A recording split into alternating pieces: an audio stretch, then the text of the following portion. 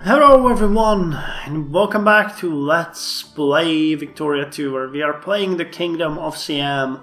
That is by far one of the most war-torn nations in the world, despite not having any enemies in their territory. I kid you not, this is our current situation. Yeah. Well, we need to save Bangkok. So once we finish the battle in Nakhon Savan, we'll send our armies down to Bangkok. Hopefully they can beat through these small regiments and save themselves. Good thing though that we had... Oh shit, I started it up. Good thing that we had... Did we? Yeah, we had military funding at top, because this is just... Oh my god. Hold on, why are you going? I didn't want you to go. Okay, go here and then to Bangkok. You, how are you doing? Well, it starts itself when you look at the battle. I see. Well, we're being led by General Truong Kai. Both of our armies fighting there. What about here? This is... Okay, this is safe. We can go here and get rid of these rebels. So as always, our colonies are kind of peaceful. It's like the best territory ever. It's Siam that's being torn to pieces itself. Fucking hell. Fucking hell. And the British won't help, because they hate my guts now, once they transformed their empire into a proletariat dictatorship. The British, though, are helping. Oh, they're helping because they hate communists. So that's good. Should we be passive in this one? No. The population is just dying out due to taxation and... yeah, not being able to do anything because they're dumb and they don't like stuff.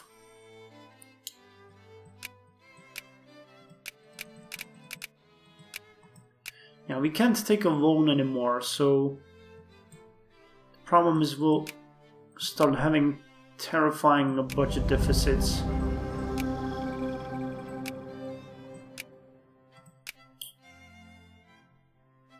Okay, the Dutch liberation of Hanover in East Friesland is now only with 2 nations. North German Federation. And Austria? No, that's the other one. Austria, Danzig. How is Danzig doing? Danzig is actually independent. It is, you know, an enclave, or it is completely surrounded by Poland. So, that's fun.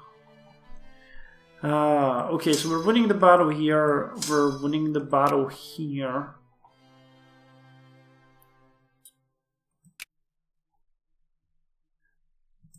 Okay, we've won here. The rebels are moving to the one per box, so we have to follow them. Siamese fascists have risen in here. Just where we need them to. Okay, you guys go here. Will we be able to win this, despite the fact that there are so many of them?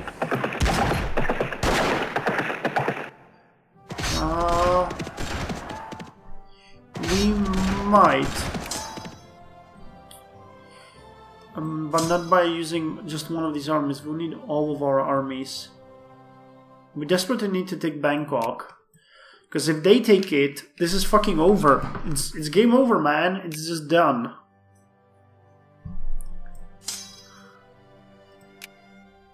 Come on, kill them. I'm gonna go through Vientiane to here. Okay, you're destroying them, that's good. And Yunnan is sending help. It's a good too. So Vientiane, Udon, no. Okay, this, and Bangkok. Go. Okay, the Battle of Lopburi is raging on, but we seem to be doing good. Yeah, they're losing a ton of troops. Oh my god, the British! The British are saviors of the day. Might even be salvageable. Come on. Come on. Do it. Do it. Destroy these fools. Okay, the British liberated Bangkok. Or, well, it wasn't liberation. They destroyed the enemies that were there, so good for us. We don't need to hurry down south anymore. Okay, so go here and then to Udon Thani. Okay, come on, destroy these fools. First check my engineers. Yeah, out of 33,000 people, some 14,000 are left. Isn't that just fun? Okay, we won and they are retreating. To where is my question? To where? To Nakhon Ratchasima. Oh my god, look at that! Great Britain sent 96,000 people to save us! I'm doing it. Okay, we have more communist uprising, but trouble in Laos. A recent rout in Savanashkar has brought a great deal of attention to Laos, that kind that would normally prompt the great powers to consider intervention. It seems, however, that the demand for independence by uncivilized people has largely fallen on deaf ears. News of the troubles have faded away as quickly as it began. Good.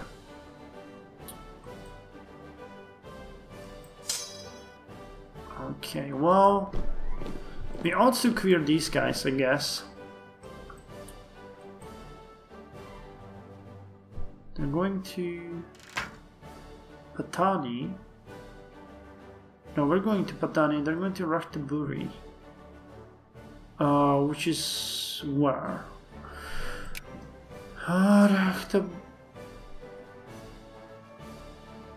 Nakhon. Oh, hold on, the British are going there, so we have elections in a war-torn nation. Elections are the best way how to spend your pastime. Jesus Christ. Okay, it's October 41st. International crisis in Transvaal has failed to attract attention. Contentious elections, that's good. Wartime election, that's good. Our budget is completely fucked due to the Great War. Our factories are just... Are we bankrupting? I hope not. Okay, let the British do their job. And just rest. Let it up to them. They came to help, so let's appreciate them for once.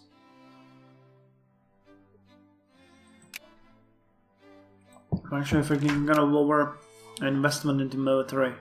Soldiers need better food. Burmese patriots. Okay, that's a joke on the other hand. That's 3 regiments, so nothing to even worry about. All of these nations though got war-torn and loss of support. Fucking hell, the communists are just dicking with us. War dominates the election. Encourage the jingoists. Search of socialism. Okay. Full citizenship. Okay, the British are really doing their job here, so I'm gonna send my armies up to the north. Okay, and once you are done here, I'm gonna go and destroy these guys. Well, they're even sieging the territory. That's so... Wow, British are so cool. Threshing accident.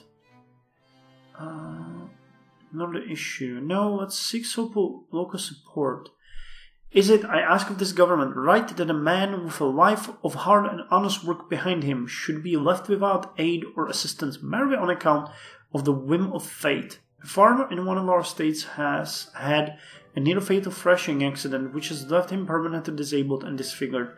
The case has been brought to the national scene in parliamentary debate over the Siamese pension system, where reform-minded MPs have used the case as a bat with which to beat the government for not doing more to help the old and disabled.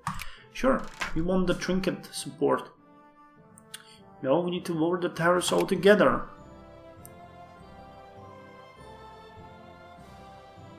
Okay, we're starting to make a bit of money. Hey! Game over! 100 momentous years have passed and we have entered the modern age. The world is a radically different place. How did your country do? Well, we did well. Siam... Wow. I wasn't expecting that, but yeah, so 1946 is the end of the game. So, the world in 1946, Russia is the strongest nation, followed by France, Republic of Britannia, Italy, Empire of Mexico, North German Federation, Spain, Japan, and the secondary powers are Austria, United States of America, Australia, Finland, Netherlands, the Free American Republic, which became obviously the communist dictatorship, Punjab, and Poland. Somehow Poland got all the way up to the secondary power status. Siam has been 46th with a score of 489, but you guys know that it was just an accident, right? If I didn't, I could have taken a loan, but I was like, is it still broken? Or maybe I'm mistaken. Well, this is what happened. So we were doing kind of good. We had 2.6 million population in the end, 39 provinces, 46 factories, with a rest of 50%, 43 brigades and 43 warships. Ideology mostly conservative. We had some socialists, some communists, some liberals, some separatists, fascists, reactionaries, and yeah, quite a lot of fascists and communists, which is a big issue. And our workforce, mostly farmers, 11% craftsmen, clergymen, 6% artisans, soldiers, and 20% laborers. So 51% of our people worked in the farms, 20% in the factories, 11% at home. And the ruling party was the royal faction. We were still HM's government, as it turns out. I thought we moved on to... No, we were originally with the Prussian, and now we were the HM governance. And technology is 104, and inventions 366. So, let's see how many nations were... Okay, Prussian constitution was proletariat dictatorships, look at that. So many nations. Switzerland, Spain, Tunis, France, Bundelkhand, Sulawesi, New Zealand, Denmark, the Free American Republic, Colombia, Ireland, Netherlands, Baden, Panama, Haiti, Danzig, Hanover, Colombia, Canada, Lubeck, Poland, Algeria, and Egypt. I missed Egypt and Algeria completely. Fascist dictatorships, Japan, Austria, Republic of Britannia, Ecuador, Newfoundland, Mongolia, Sindh, Jaisalmer, Jaipur, Bikaner, the Confederate States of America, North German Federation, Malaysia, Awadh, Paraguay, Turkey, Cambodia. Quite a lot of democracies though, absolute monarchies the most. As political reforms. No voting. Did someone have... Yeah, a lot of nations had universal voting. Upper house, voting system, proportional. Did someone have... what are the social reforms? Education, public education, elite only. Okay. Arts. Pollution. Yeah, some people had pollution standards. That's interesting. Child labor, illegal in many states. Healthcare, good pensions, generous subsidies, excellent safety. And a lot of nations had an 8-hour workday too. We were really backwards, weren't we? Well, that's what you get for playing Siam. And so I had fun. The game is awesome. They did an incredible amount of work on it in the mod, and I'm happy about that.